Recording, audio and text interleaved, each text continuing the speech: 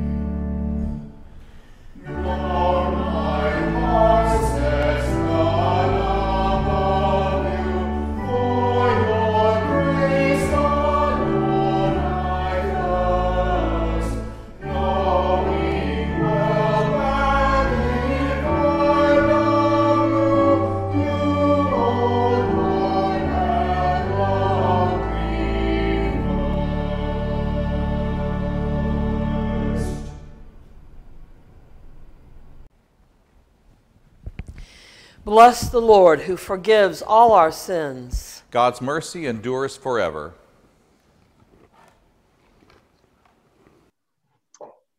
Hear the commandments of God to God's people. I am the Lord your God who brought you out of bondage. You shall have no other gods but me. Amen. Lord, have mercy. You shall not make for yourself any idol. Amen. Lord, have mercy. You shall not invoke with malice the name of the Lord your God. Amen. Lord, have mercy. Remember the Sabbath day and keep it holy. Amen. Lord, have mercy. Honor your father and your mother. Amen. Lord, have mercy. You shall not commit murder. Amen. Lord, have mercy. You shall not commit adultery. Amen. Lord, have mercy. You shall not steal. Amen. Lord, have mercy.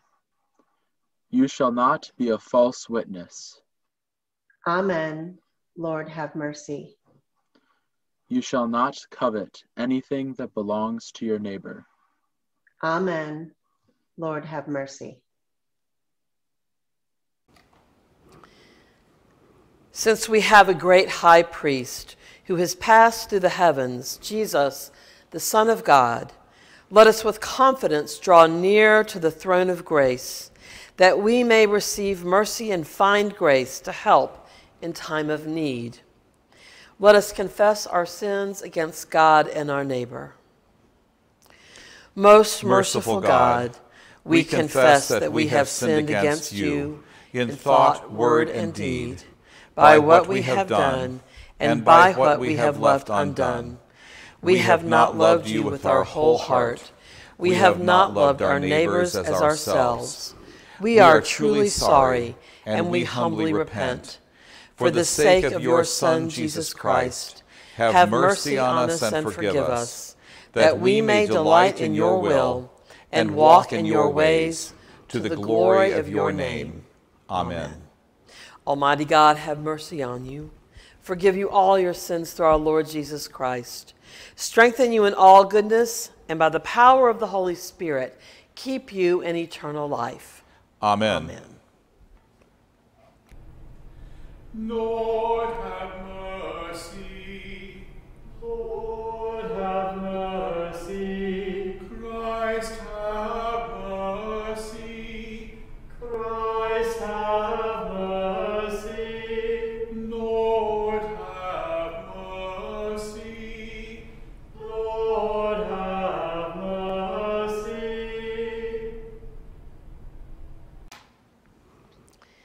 The Lord be with you. And also with you. Let us pray. Gracious Father, whose blessed Son, Jesus Christ, came down from heaven to be the true bread which gives life to the world, evermore give us this bread, that he may live in us and we in him, who lives and reigns with you in the Holy Spirit, one God, now and forever. Amen. A reading from the book of Numbers. From Mount Hor the Israelites set out by the way to the Red Sea to go around the land of Edom, but the people became impatient on the way. The people spoke against God and against Moses. Why have you brought us up out of Egypt to die in the wilderness? For there is no food and no water, and we detest this miserable food. Then the Lord sent poisonous serpents among the people, and they bit the people, so that many Israelites died. The people came to Moses and said, "We have sinned by speaking against the Lord and against you. Pray to the Lord to take away the serpents from us." So Moses prayed for the people. And the Lord said to Moses, "Make a poisonous serpent and set it on a pole, and everyone who is bitten shall look at it and live." So Moses made a serpent of bronze and put it upon a pole. And whenever a serpent bit someone, that person would look at the serpent of the bronze and live. Hear what the Spirit is saying to the people. The psalm appointed for this morning is a portion of Psalm 107. If this language sounds a little different to you now, we are using the St. Helena's Psaltery, which you can find online and which we now own here at the church if you'd like to find out more about it. We'll read it together. Give thanks to the Lord who is good, and whose mercy endures forever. Let all those whom the Lord has redeemed proclaim that God redeemed them from the hand of the foe. The Lord gathered them out of the lands, from the east and from the west, from the north and from the south. Some were fools and took to rebellious ways. They were afflicted because of their sins. They abhorred all manner of food and drew near to death's door. Then they cried out to you, O Lord, in their trouble, and you delivered them from their distress. You sent forth your word and healed them, and saved them from the grave. Let them give thanks to you, O Lord, for your mercy, and the wonders you do for your children. Let them offer a sacrifice of thanksgiving, and tell of your acts with shouts of joy. A reading from the letter of Paul to the Ephesians. You were dead through the trespasses and sins in which you once lived, following the course of this world, following the ruler of the power of the air, the spirit that is now at work among those who are disobedient. All of us once lived among them in the passions of our flesh, following the desires of flesh and senses, and we were by nature children of wrath, like everyone else. But God, who is rich in mercy, out of the great love with which he loved us, even when we were dead through our trespasses, made us alive together with Christ. By grace you have been saved, and raised us up with him and seated us with him in the heavenly places in Christ Jesus, so that in the ages to come he might show the immeasurable riches of his grace in kindness toward us in Christ Jesus. For by grace you have been saved through faith, and this is not your own doing. It is the gift of God, not the result of works, so that no one may boast. For we are what he has made us, created in Christ Jesus for good works, which God prepared beforehand to be our way of life. Hear what the Spirit is saying to the people. The Holy Gospel of our Lord Jesus Christ, according to John. Glory to you, Lord Christ. Jesus said, "Just as Moses lifted up the serpent in the wilderness, so must the Son of Man be lifted up, that whoever believes in him may have eternal life. For God so loved the world that he gave his only Son, so that everyone who believes in him may not perish, but may have eternal life. Indeed, God did not send the Son into the world to condemn the world, but in order that the world might be saved through him. Those who believe in him are not condemned, but those who do not believe are condemned already, because they have not believed in the name of the only Son of God. And this is the judgment, that the light has come into the world, and the people who love darkness rather than light because their deeds were evil. For all who do evil hate the light and do not come to the light, so that their deeds may not be exposed. But those who do what is true come to the light, so that it may be clearly seen that their deeds have been done in God." The Gospel of the Lord. Praise to you, Lord Christ. I'd like to welcome our parishioner and friend and sister, Barbara Toman, to our pulpit at Calvary this morning. Thank you, Barbara.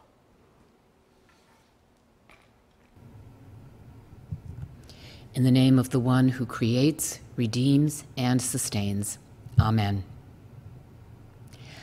As if living through the pandemic weren't enough, today we have this reading from the book of Numbers.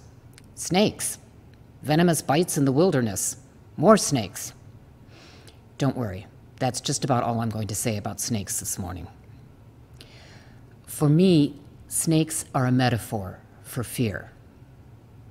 And fear is what I want to focus on today.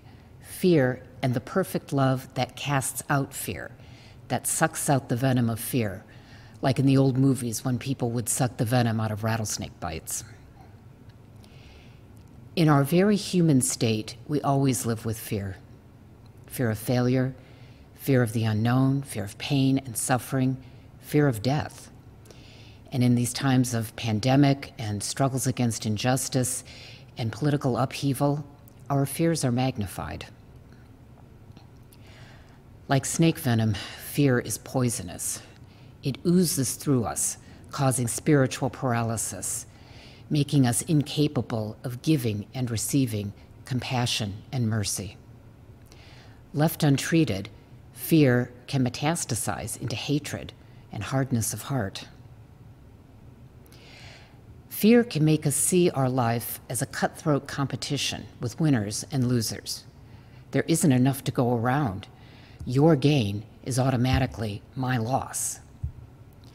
We might even see our relationship with God in these terms, a race with winners and losers.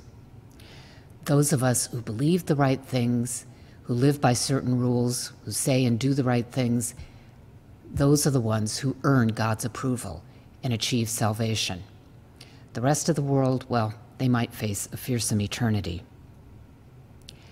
But that thinking contradicts the heart and the wisdom of Scripture, which tells us again and again that salvation isn't something we earn. The Apostle Paul, in his letter to the Ephesians, writes, "For by grace you have been saved, through faith, and this is not your own doing. It is the gift of God, not the results of works, so that no one may boast." We do not earn salvation. It's a gift to us, to all people, freely given by God's loving kindness through faith. We don't need to fear losing out, as if God's grace were finite, as if the supply might somehow run out and we'd be left high and dry. No. God chose to live on this earth and to be lifted up on the cross, like that serpent lifted up by Moses in the wilderness. That is the source of our salvation. It's a gift, freely given to all people. Which brings us to the beautiful words in John's Gospel, the bit of Scripture that, if you've memorized any bit of Scripture, it's this one. For God so loved the world that he gave his only Son, that whoever believes in him may not perish, but have eternal life. You've probably seen those words plastered on billboards and maybe even alluded to on the bottom of fast fashion shopping bags. It's a cryptic allusion, just the citation, John 3:16, no text. But stripped of their context, these words lose their true import and power. God so loved the world. God so loves the world that God continues to pour God's grace and mercy onto all of creation. For, as the passage goes on to say, God did not send the Son to condemn the world, but in order that the world might be saved through him. The passage speaks of judgment, and this is the judgment, that the light has come into the world, and people loved darkness rather than light, because their deeds were evil. Let's not think of the judgment to come as punishment in the afterlife. The judgment is the tragic lost opportunity, the personal and societal crisis that befalls us in the here and now when we fear living in the light, when we take refuge in the darkness of selfishness, of injustice, of lack of compassion for our fellow beings and for all of God's creation. It's a tragedy when we do not set aside fear and instead live in the light of hope and of loving service to God and to one another.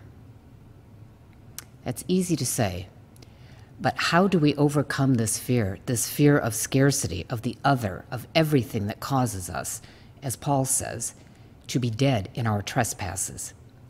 How do we wrestle our metaphorical snakes? Well, we walk with Jesus, the way of love. We walk with our Redeemer, our Liberator, the one who frees us wholly to live into God's holy dream for us. It isn't always easy, and it requires a lot of trust. Trust in God and trust in one another. Trust that we are all saved, that is, called to walk in God's light, not by our works, but by God's grace, through faith. We are saved not by our works, but to do good works. So trust that there is no limit to God's grace. It is freely available to all. For indeed, God so loves the world. Amen.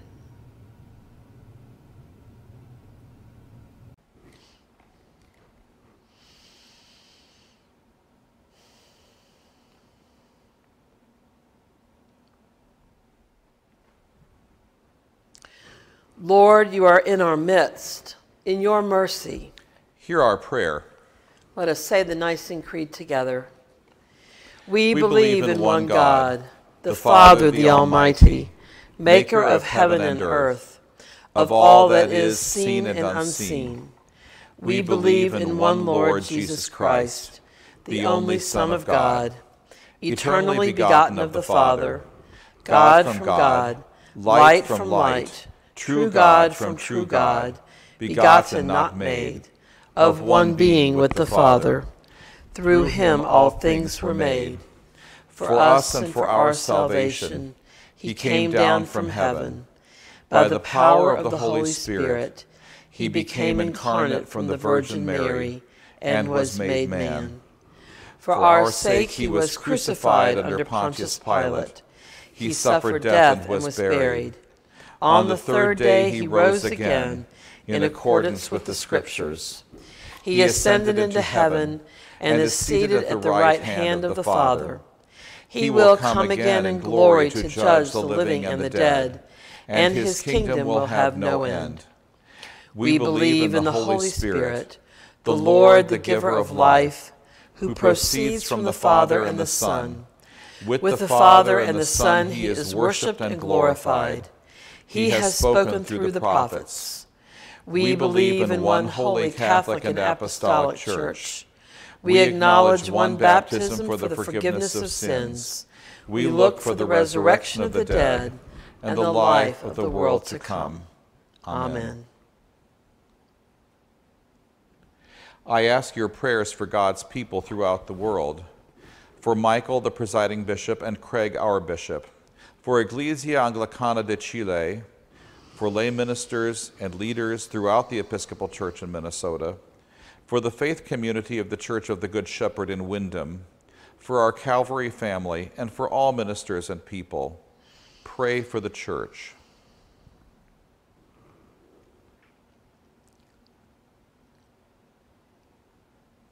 I ask your prayers for peace, for goodwill among nations, and for the well-being of all people.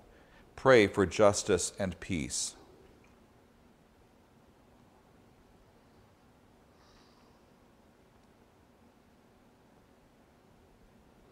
I ask your prayers for the poor, the sick, the hungry, the oppressed, and those in prison. Pray for those in any need or trouble.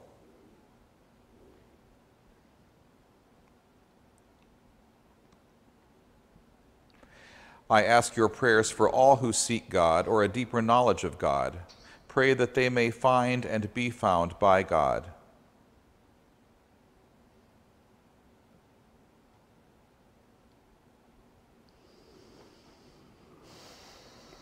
I ask your prayers for the departed. Pray for those who have died.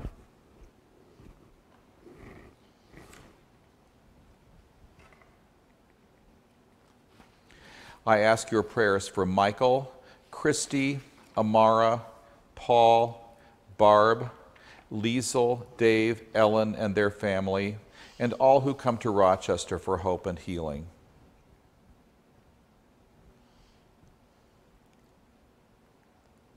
I ask your thanksgivings for our Holy Week at Home helpers.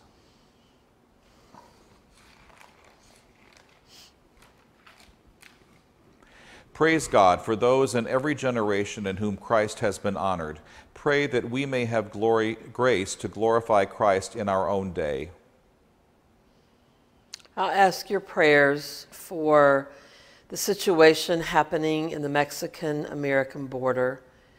I ask your prayers for a solution that serves peace with justice for the hundreds of children arriving every day from countries where violence and warfare rage, for their families, and for our receivers, those who are working, that they may have open hearts, kindness, and compassion, and work for the good of all people.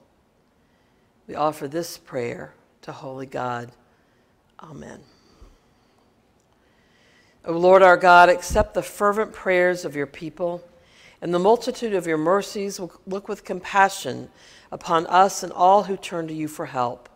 For you are gracious, O lover of souls, and to you we give glory, Father, Son, and Holy Spirit, now and forever. Amen. Amen.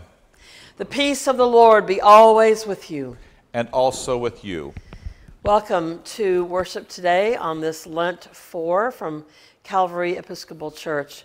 We have a few announcements for people who are watching this in Rochester who are from out of town, and also for our own Calvary congregation.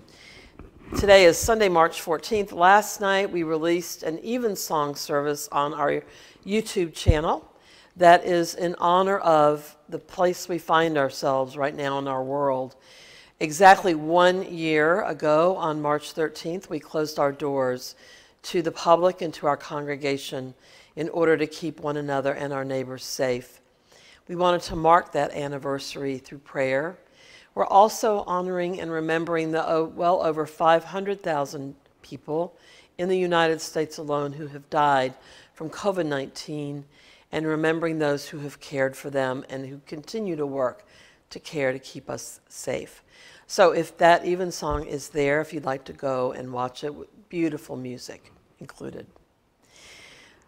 I want to remind all of our adult choir members, Motec choir members, that every Wednesday at 7 o'clock, Brian Williams convenes a group on Zoom, and all are invited to come for as long as you can every Wednesday to be part of that wonderful way of keeping the choir connected during these days when they cannot be connected by singing together.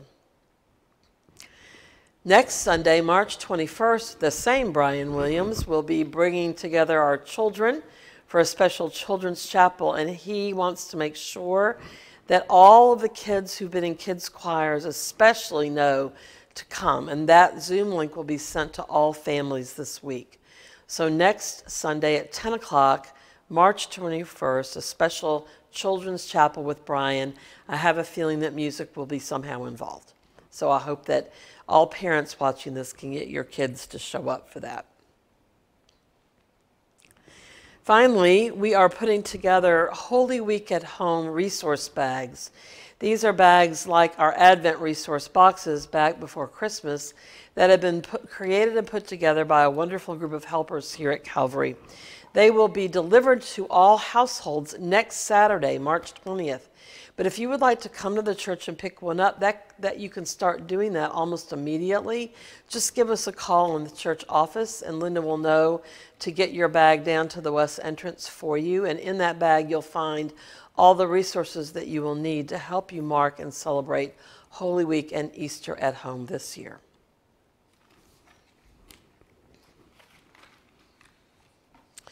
If you are offering your gift at the altar and they remember that your brother or sister has something against you, leave your gift there before the altar and go. First, be reconciled to your brother or sister, and then come and offer your gift.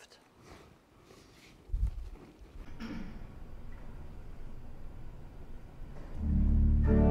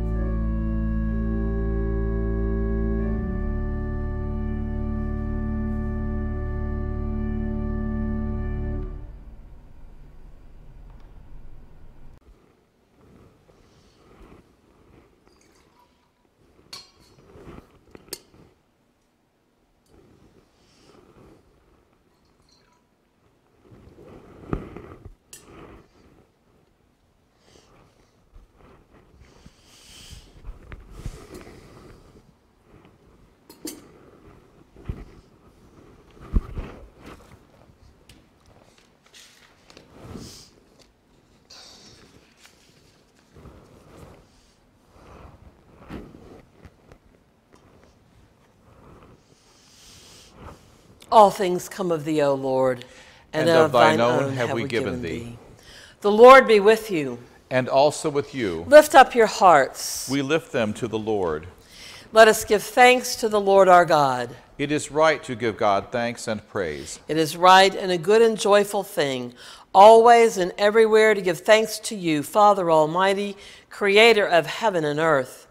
You bid your faithful people cleanse their hearts and prepare with joy for the Paschal feast, that fervent in prayer and in works of mercy and renewed by your word and sacraments, they may come to the fullness of grace which you have prepared for those who love you. Therefore we praise you, joining our voices with angels and archangels and with all the company of heaven, who forever sing this hymn to proclaim the glory of your name.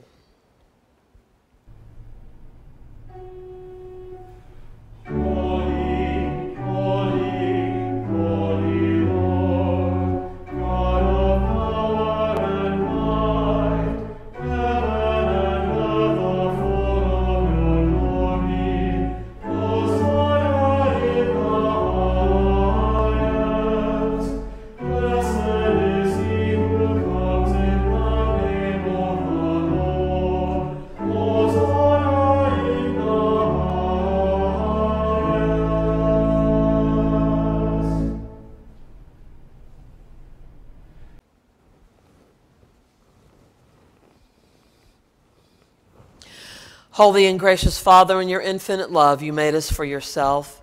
And when we had fallen into sin and become subject to evil and death, you in your mercy sent Jesus Christ, your only and eternal Son, to share our human nature, to live and die as one of us, to reconcile us to you, the God and Father of all. He stretched out his arms upon the cross and offered himself in obedience to your will, a perfect sacrifice for the whole world. On the night he was handed over to suffering and death, our Lord Jesus Christ took bread, and when he had given thanks to you, he broke it and gave it to his disciples and said, "Take, eat. This is my body, which is given for you. Do this for the remembrance of me." After supper, he took the cup of wine, and when he had given thanks, he gave it to them and said, "Drink this, all of you. This is my blood of the new covenant, which is shed for you and for all for the forgiveness of sins. Whenever you drink it, do this for the remembrance of me." Therefore, we proclaim the mystery of faith. Christ has died. Christ is risen. Christ will come again. We celebrate the memorial of our redemption, O Father, in this sacrifice of praise and thanksgiving. Recalling his death, resurrection, and ascension, we offer you these gifts. Sanctify them by your Holy Spirit, to be for your people the body and blood of your Son, the holy food and drink of new and unending life in him.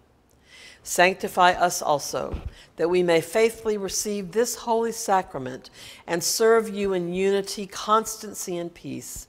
And at the last day, bring us with all your saints into the joy of your eternal kingdom. All this we ask through your Son, Jesus Christ, by Christ and with Christ and in Christ, in the unity of the Holy Spirit. All honor and glory is yours, Almighty Father, now and forever. Amen. And now, as our Savior Christ has taught us, we are bold to say, Our Father, who art in heaven, hallowed be thy name. Thy kingdom come, thy will be done, on earth as it is in heaven. Give us this day our daily bread, and forgive us our trespasses, as we forgive those who trespass against us. And lead us not into temptation, but deliver us from evil. For thine is the kingdom, and the power, and the glory, forever and ever. Amen. Amen.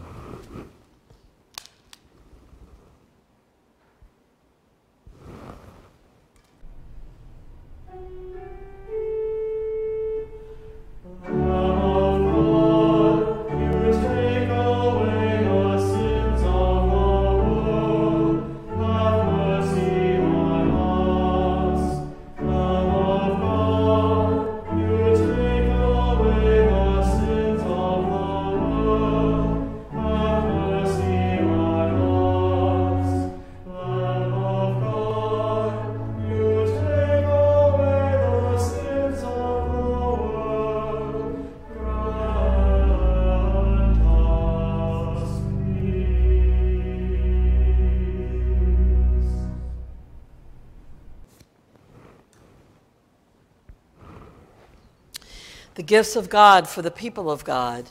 Take them in remembrance that Christ died for you, and feed on him in your hearts by faith and with thanksgiving. My Jesus, I believe that you are truly present in the blessed sacrament of the altar. I love you above all things and long for you in my soul. Since I cannot now receive you sacramentally, come at least spiritually into my heart. As though you have already come, I embrace you and unite myself entirely to you. Never permit me to be separated from you. Amen.